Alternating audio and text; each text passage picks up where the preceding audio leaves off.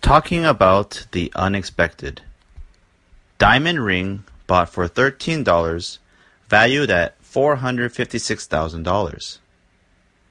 A 26-carat diamond ring bought for $13 at a London outdoor market where people sell personal possessions has been valued at up to $456,000.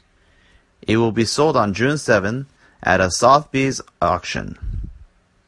The owner bought the ring in the 1980s, thinking it was a piece of ordinary costume jewelry.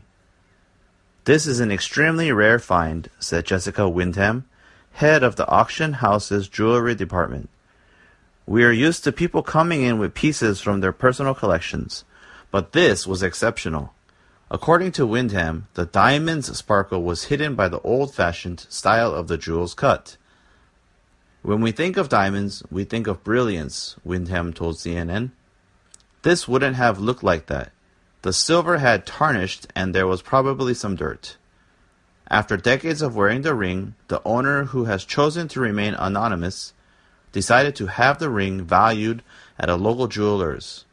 It was suggested that the ring might be set with a genuine diamond. The ring is now expected to fetch between $325,000 and $456,000 at auction.